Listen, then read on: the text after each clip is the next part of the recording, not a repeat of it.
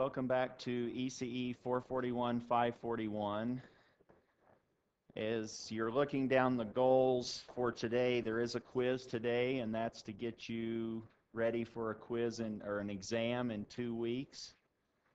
How's that for a jolt of adrenaline on a Friday morning early?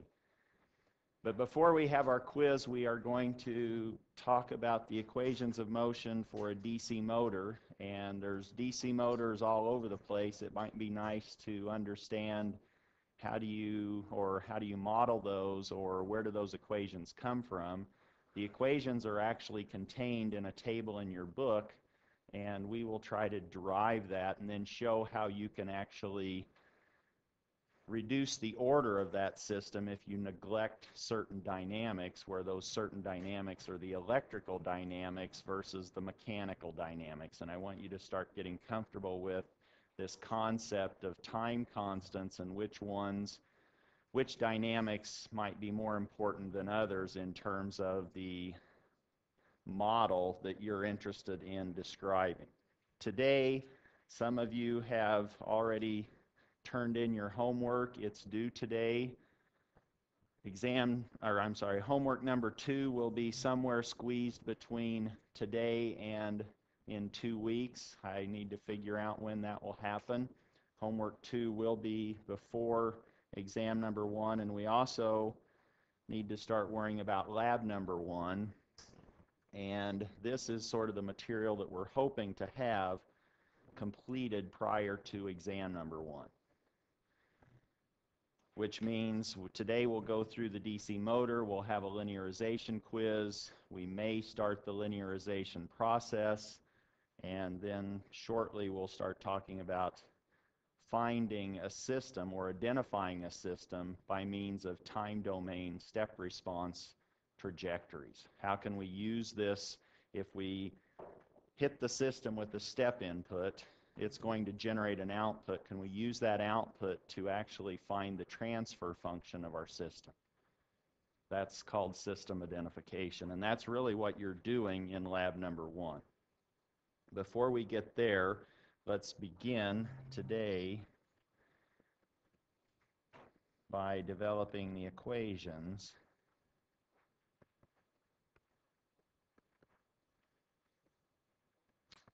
for a DC motor.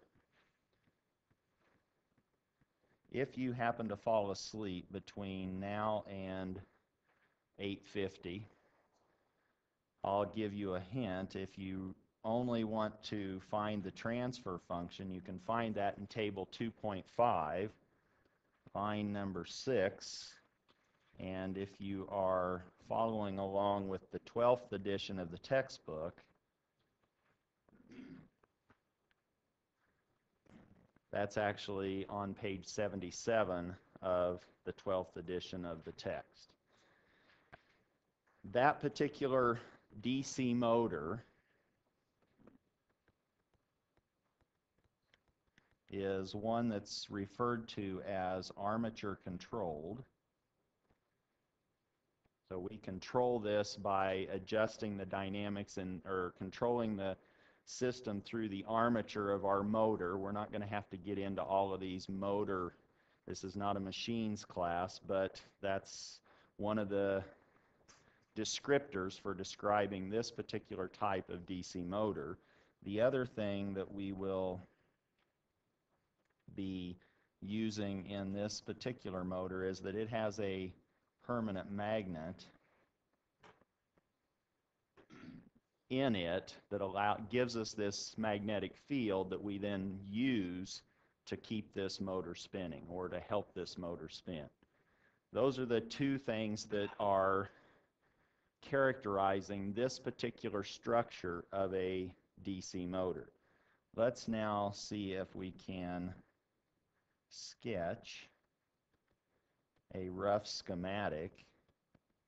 And the DC motor is a combination of an electrical system and a mechanical system. They play together, they play nicely together, and that allows us to convert electrical energy into mechanical energy, which we do all the time. So this is referred to as an electromechanical system. Which means in the schematic, we're going to try to have two pieces to it. We have an electrical piece, and those should be very familiar to all of us that are comfortable with electrical pieces. We have some resistance in the armature circuit. We have some inductance. There's a lot of coils in there, and so that has an inductive effect. Then that actually goes over to help drive the motor by the motor being spun actually produces a dependent voltage, which we will call V sub B, and that's the back electromotive force. And here is our voltage that we apply to the electrical side. The process of spinning the shaft of the motor, the faster the motor spins, the bigger this electromotive force, so V sub B actually starts growing. And here is now our connection between the electrical side and the mechanical side. That's my shaft. That's the shaft of the motor, and now that's attached to some rotating load.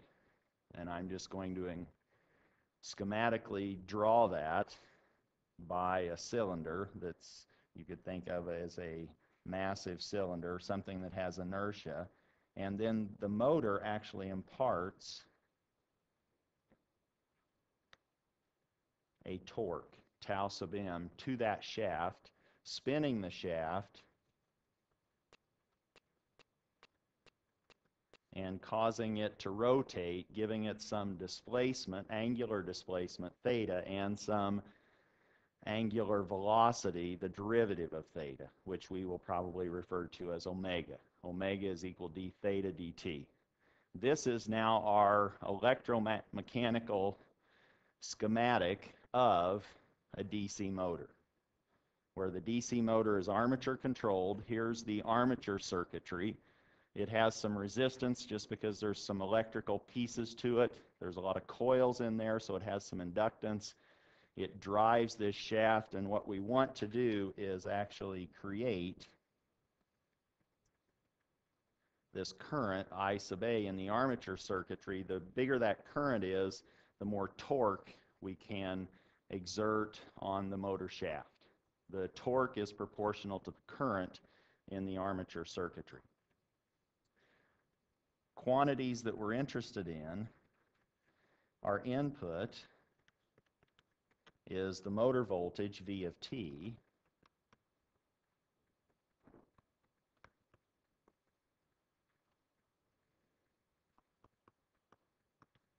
and eventually we'll take that into the frequency domain to find a transfer function. That will now become this capital V of S as our input, and our output, to be consistent with the textbook, the output is the angular displacement, theta, but you could look at the angular velocity, which is the derivative of this, also as an output. That's pretty easy to go from theta to omega. So we'll just look at being consistent with the textbook's transfer function. So this is now the angle of our shaft that's associated with our DC motor. And when we Laplace transform that, it will become theta of S. We now want to find a transfer function between the input voltage and the output angle, theta of S. To do that, we're going to look at this in two pieces, and then hopefully those pieces will be interconnected or related, the electrical part and the mechanical part. I'll call it the electrical side and the mechanical side, and that coupling will allow us to connect the input to the output, so that when we apply a voltage, that motor starts spinning. That's the idea, and the dynamics will tell us how it gets to its rotating position.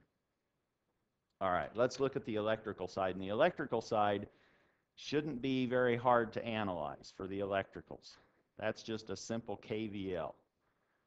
We just go around that electrical side. We have a couple of voltages. That V sub B is treated as a dependent voltage source, but we'll just denote it as V sub B for now. And then we have a current flowing through a resistor and an inductor, and we know those those current voltage relationships for the resistor and the inductor. Here's the electrical side.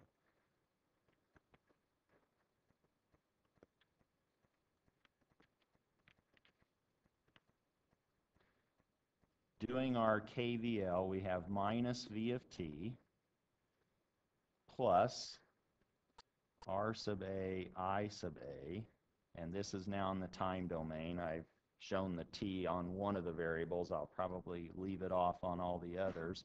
Our inductance, and now what's the voltage drop across an inductor in terms of the current going through that inductor?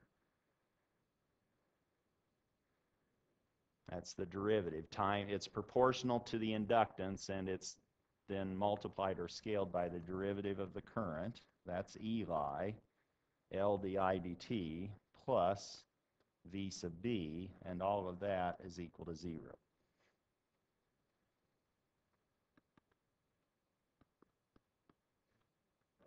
This is in the time domain. As I said before, this V of t is our applied voltage. R sub A is the resistance in the armature, so we could call that the armature resistance.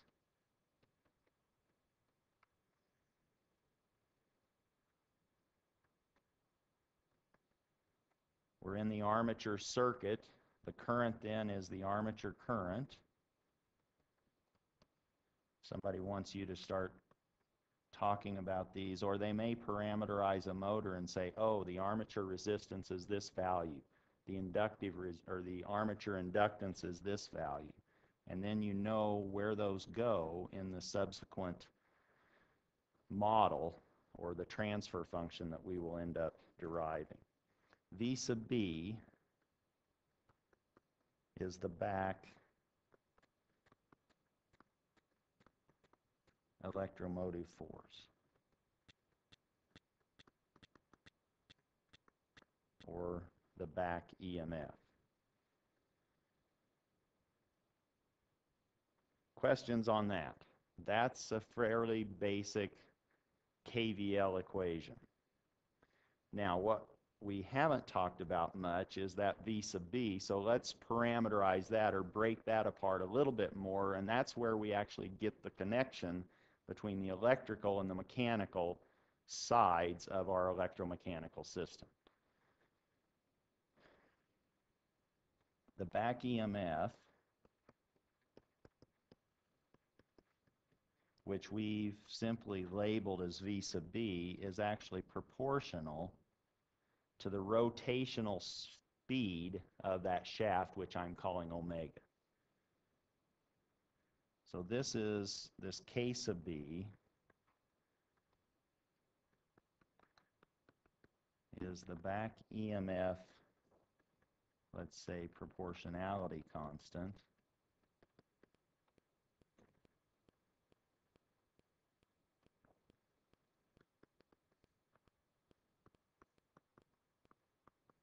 and omega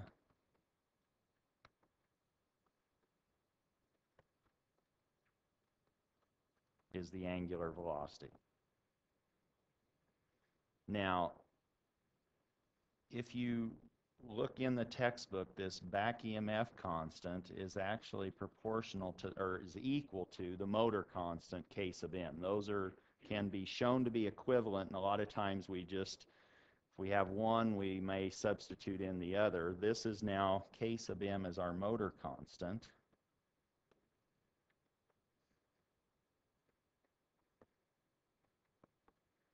And that's now equal to K sub B. So we have K sub M omega, or this is now K sub M d theta dt. And that now allows us to connect the electrical side, this dependent voltage in our electrical circuit equation with something mechanical, which is the angular rate of rotation of that shaft. And the notation that we were using then, we were saying that omega sub t is d theta dt, and we've used the fact that based on a power balance, you can show that K sub B is equal to K sub M, and that's described in the textbook.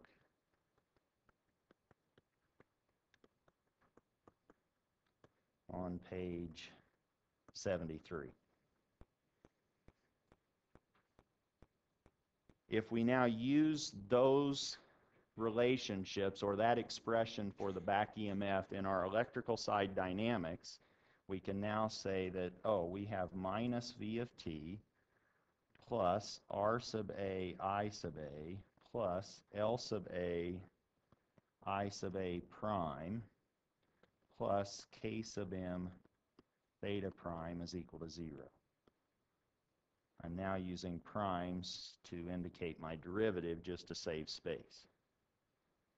That's now my electrical side equation that governs the armature circuitry. You supply a voltage, and that now turns the shaft, but you have to relate that to the current flowing in the armature circuitry. Let's now look at the mechanical side.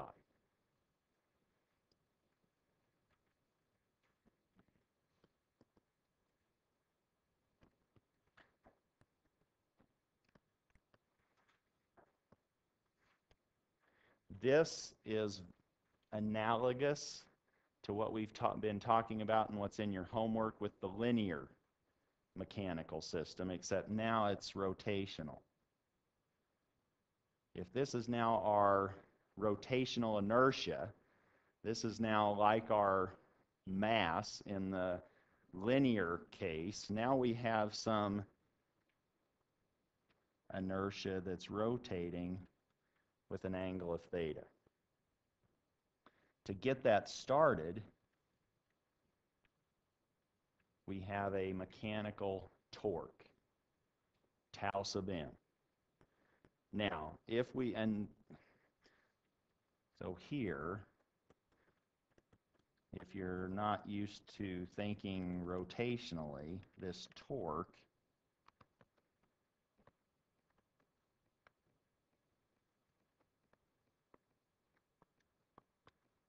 is analogous to force in our translational. So here's rotational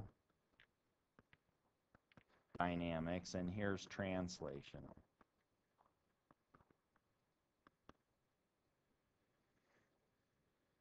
If we applied a force to a mass, to an inertia, what happened when we applied that force? It accelerated, but and the acceleration gives us the inertial force, doesn't it? So we try to move this mass, and its inertia tried to oppose that movement. The same with this big load, this rotational load. If we try to turn it, the inertia is actually giving a torque against that, an inertial torque. Let me now label that like I did before with this dashed line, and now let me call that tau sub I. So I now have this inertial torque that's opposing the force that's trying to get it to rotate. And now I'm not going to put a spring on this, a rotational spring, so I'm not going to have a spring force, but I will have, maybe this is in some fluid, and it has some damping associated with it. I'm going to now have some damping due to the velocity, rotational velocity of that load, and in that case, which direction is the damping torque going to be directed? Red or blue? It's going to be in the same direction as the inertia, right? If I'm now rotating this and I have some damping, it's going to be opposing the movement in the direction of theta. So now I have this Let me call this tau sub b for the damping torque. And consistent with what we've done translationally, and because we're using the inertial torque like we did the inertial force, now all we have to do is say the sum of the torques is equal to 0.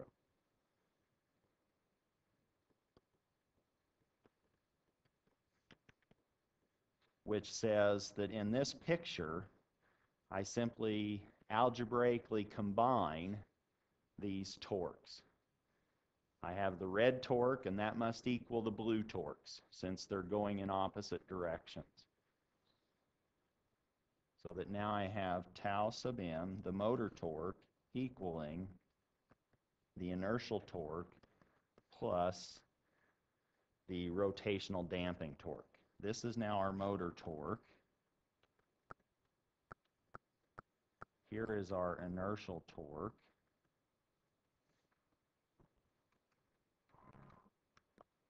And this is now our rotational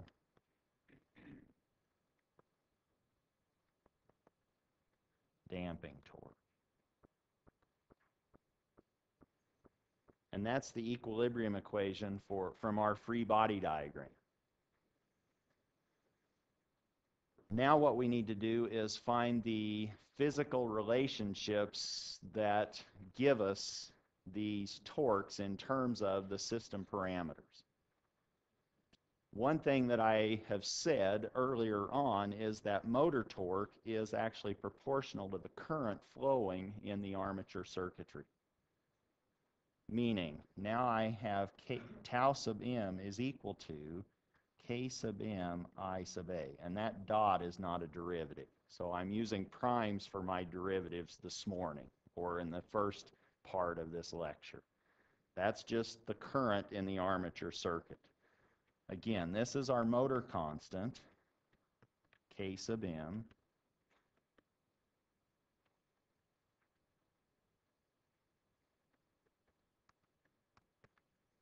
And the motor torque is what we're saying here.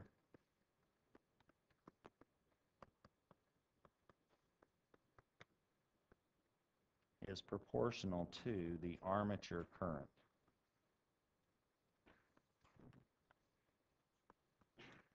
That's all that equation is saying. Where that motor constant you could think of as having units of Newton meters per ampere.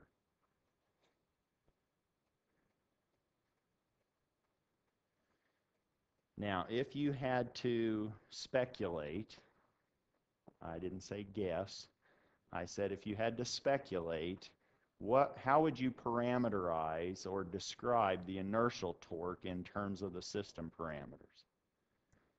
And think back analogously to how you found the inertial force in a translational system.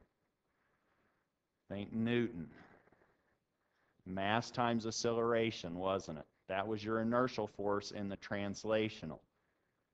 Now, in a rotational, you have rotational inertia, maybe a J. And what's analogous to acceleration in the linear direction? Rotational acceleration. So the inertial torque is simply the rotational inertia, J, times the angular acceleration. Tau sub I now, the inertial torque, is going to equal J times theta double prime.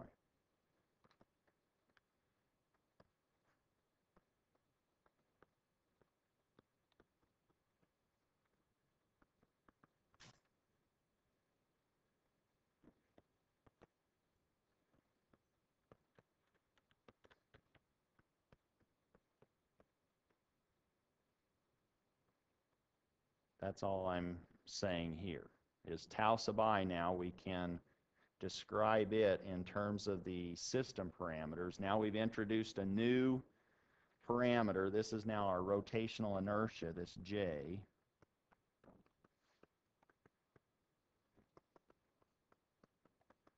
But theta, we already know what that is. That's the angular displacement of that shaft, or of that load. and its second derivative is the angular acceleration. So if somebody gives you the rotational inertia of that load, J, then you can plug that J value into your equations, which we are going to put into this equilibrium relationship in a minute. We now have a way of replacing tau sub m. That's simply k sub m I sub a. We now have described tau sub I as J theta double prime. What would be your thinking on tau sub b, the rotational damping torque?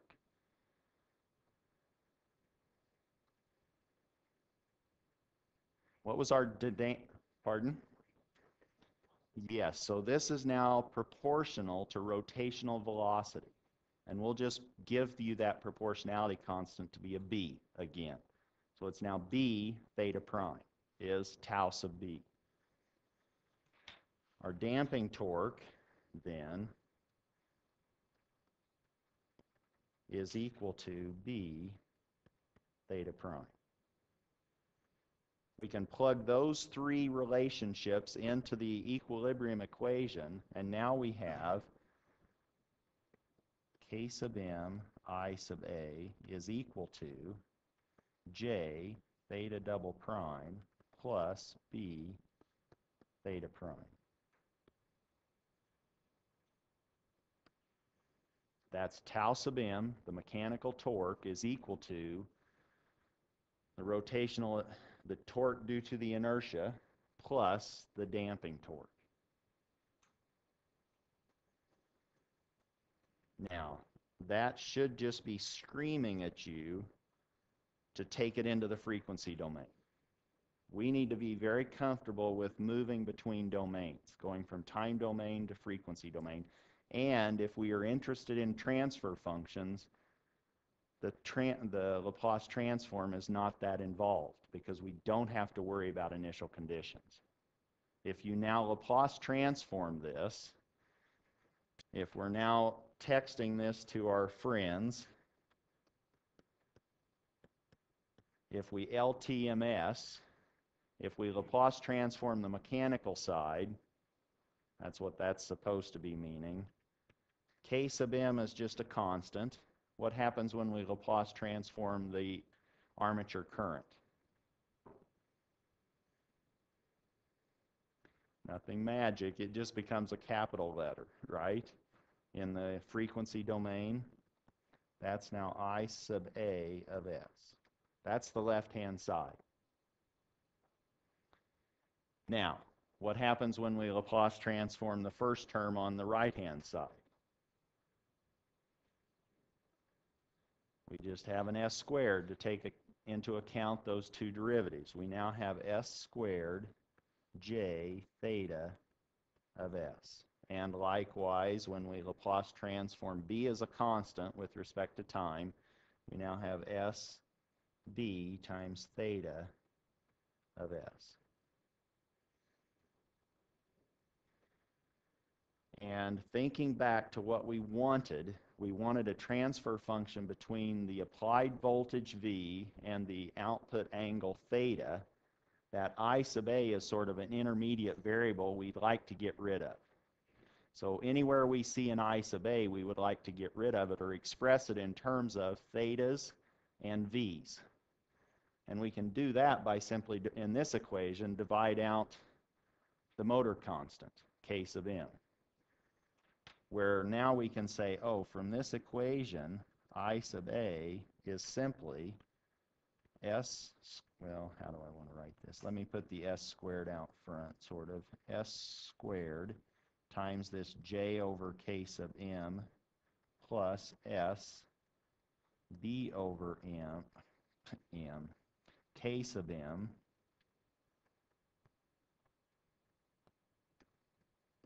theta of s.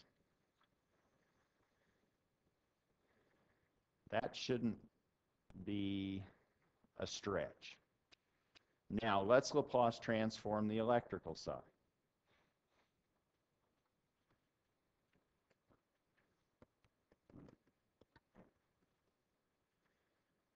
if we go back and remind ourselves what the electrical side looked like, if we now Laplace transform this, we have a V. That'll go over just as a capital. That's capital V of S.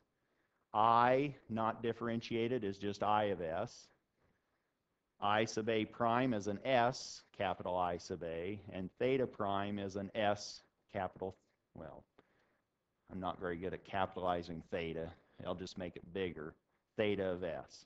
I'll give it an argument. Is that clear? That's Laplace transforming the electrical side. We now can say that this is V of S, and let me go ahead and put the V on one side and all the other terms on the other side. And I'm going to actually factor out the I sub A from those two terms that it shares in common. So that now this is V sub A times R sub A plus S L sub A I sub A of S plus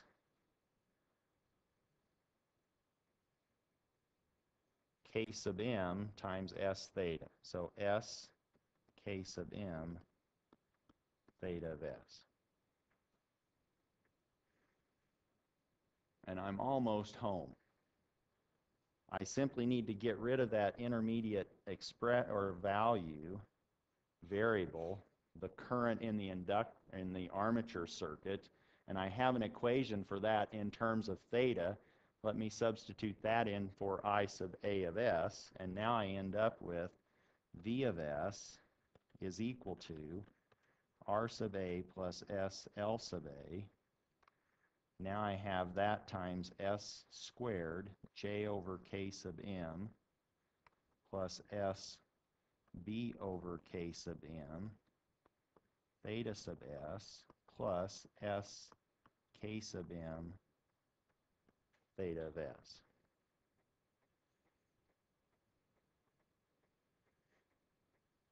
And now I have my equation that I need.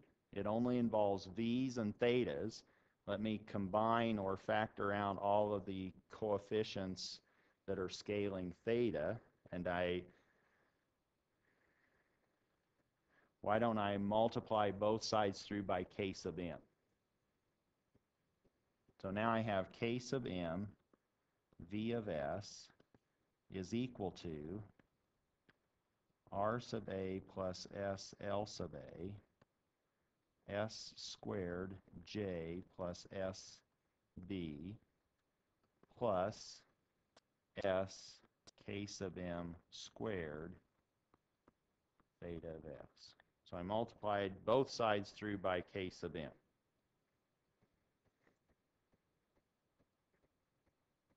And if I want this to look a little bit more like what I want it to result in, which is equation number 6 or line number 6 in table 2.5 of the book, I have an S in common in all of those terms on the right-hand side. I can factor out at least one S from that expression in square brackets, which allows me then to say that this is now S times, and let me go ahead and say this is now S L sub A plus R sub A. This is now S J plus B plus K sub M squared theta sub S.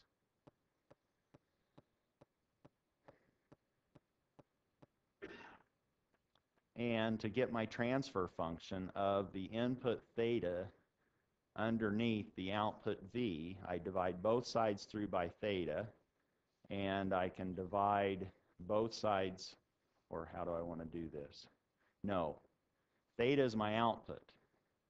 Theta is my output, V is my input. I need to end up with theta of S over V of S. So this whole thing on the right-hand side is going to end up in the denominator. K sub M is going to end up in the numerator. Meaning, I now want theta of S over V of S. And that's going to now be K sub M over S times SL sub A plus R sub A, Sj plus B, plus K sub M squared.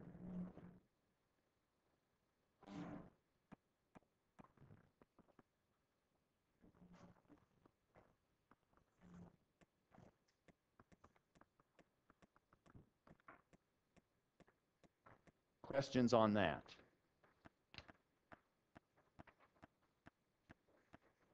Now, you may end up with a problem where you need to simplify this.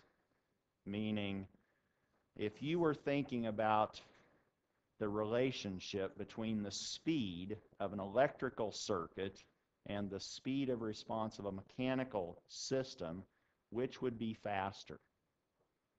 The electrical is much faster, isn't it?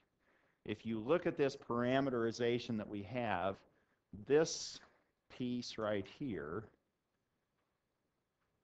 is due to the electrical part of the circuit. This piece is the mechanical. Now, if we rewrite those pieces, if we said, oh, what's the mechanical time constant in this system? Oh, before I do that, can you see how we would get omega of S over V of S from this transfer function? Omega is simply S theta, isn't it?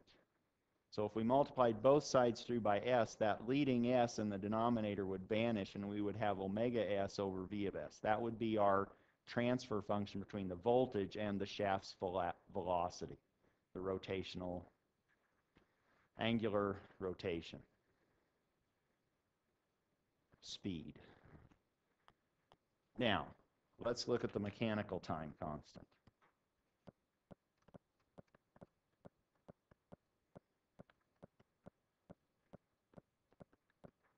It's associated with this factor, this mechanical factor.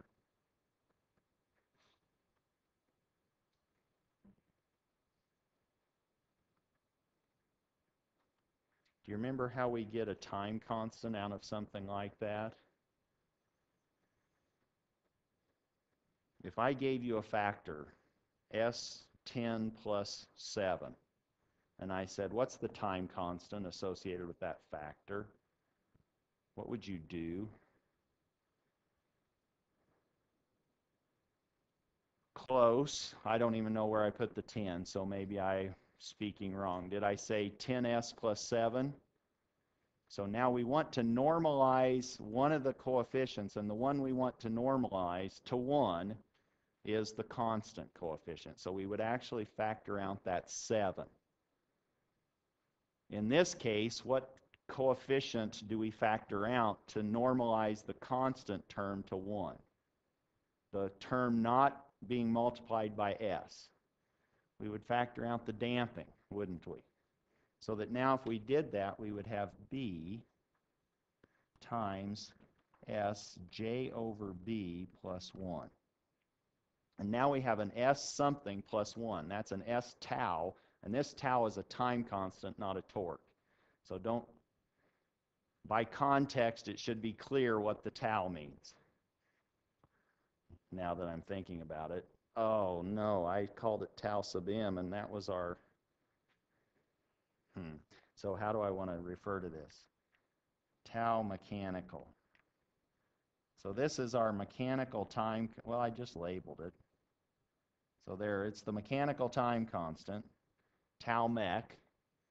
That's equal to J over B. Does everybody see that? So that up here we would have B S tau mech plus 1. Tau mech is, let's say, in seconds. S is a frequency, that's 1 over seconds, and so the units are okay. We have S tau mech plus 1. That's the mechanical time constant. What's the electrical time constant? We're trying to compare these. That's what I've highlighted in yellow, isn't it? That's the electrical dynamics, or associated with the electrical dynamics, we can find our electrical time constant from that.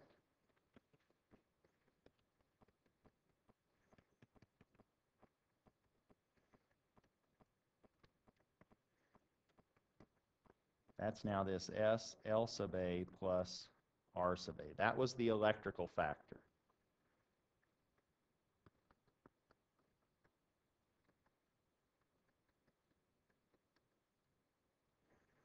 If we do the same thing here, we factor out the resistor, and we have S L sub A over R sub A plus 1. Or this is now R sub A, S tau to be consistent, I guess I'll do elect, plus 1. Where the electrical time constant is equal to L over R. Does that seem consistent with what you remember for time constant? The easy one to remember is RC, right? The RC time constant. For the inductor, it's L over R.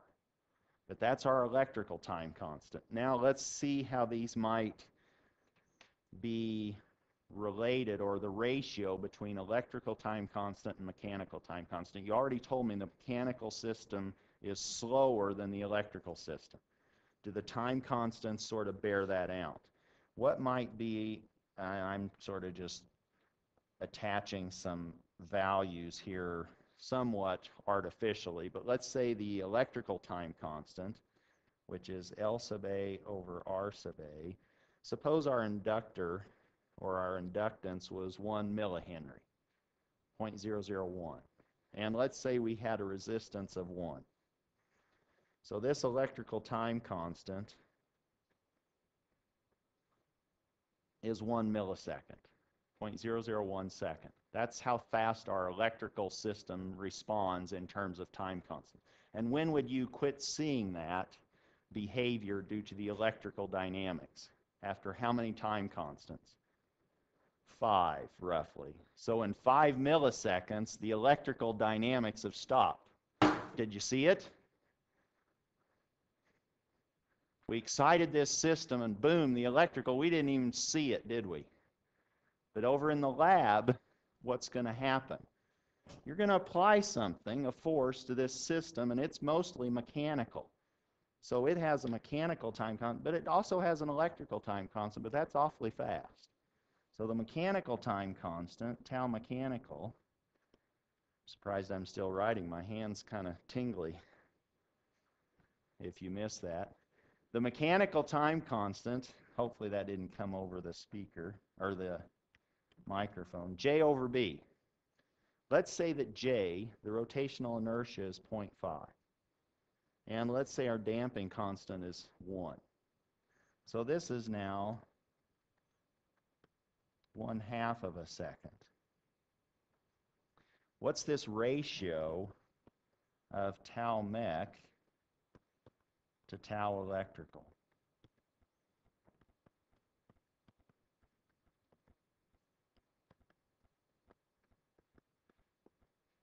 Whoops, what am I doing? Attaching a second. That's a ratio. 500. 500 to 1. Usually if you have a factor of 100, you can kind of neglect the one that's 100 times less than the other one. This is 500 times bigger. That's why we might be able to neglect the electrical dynamics in this expression, in this transfer function.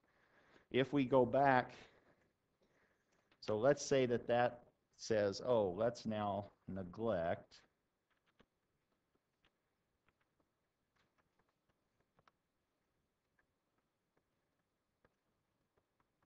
the electrical dynamics. What in the world does that mean? What's the order of this system between the voltage of our DC motor and the rotational displacement? What's the order in this ideal, incorporating both the electrical and mechanical dynamics? What's the system order? I hear a 1. Did I get a 2? Did I get a 2? 2. We got a 2. Do we have a 3? Do we have a 3? We have a 3? Do we have a 4? A 4 anywhere? 4? Any 4? Sold to 3, the highest bidder, right? No, it's actually correct in this case. 3. Why is that?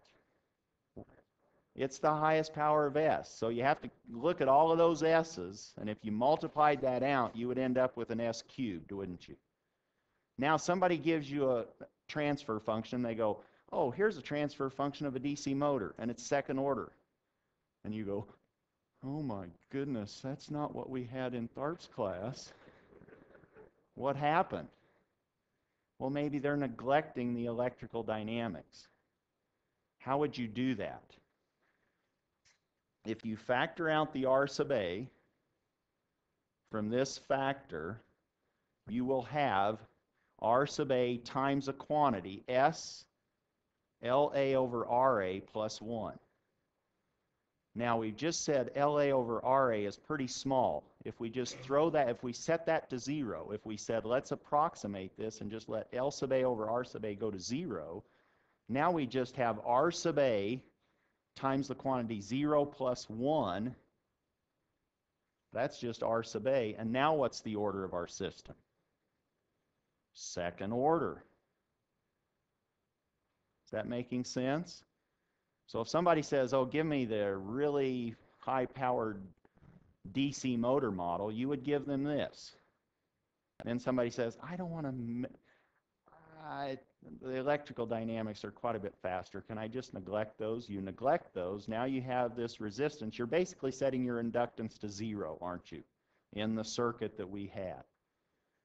If you do that, now you have a second order system.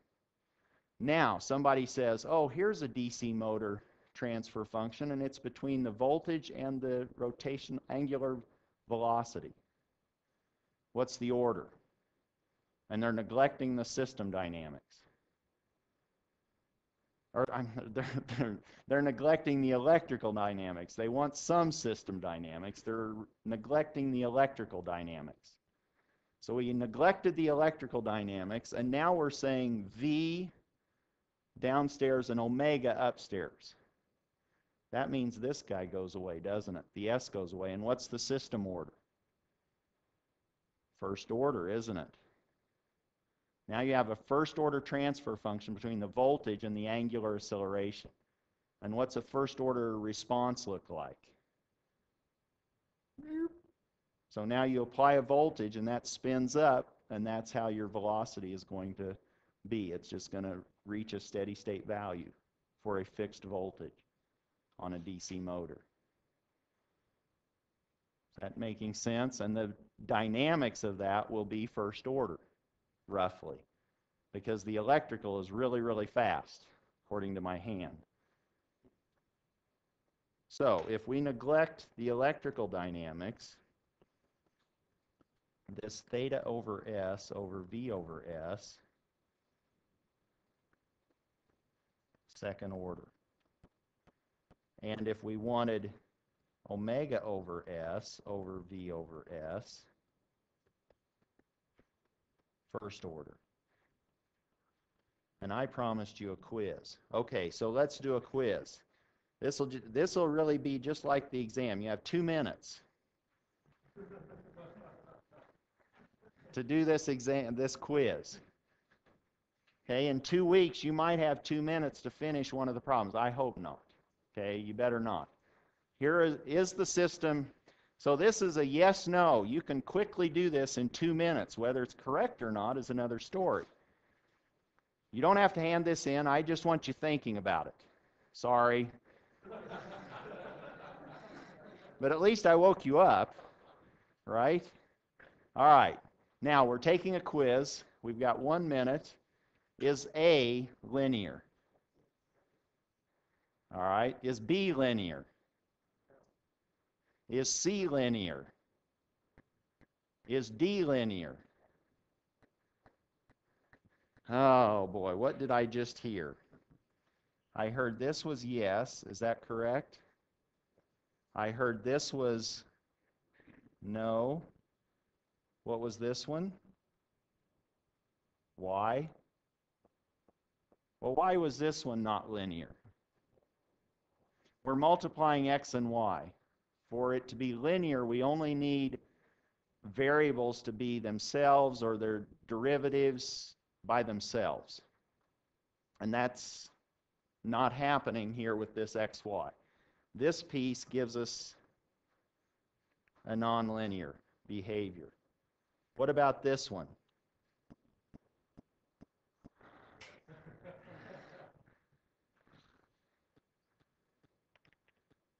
That's the troublemaker. This is a sign, that's a nonlinear operator on one of your variables, x, and its derivative, actually, in this case. So that third one is no. What about D? It's what? Linear? Well, it has a sign in it, but that sign is a coefficient. This is just a coefficient. This is a time-varying linear system, but it's linear.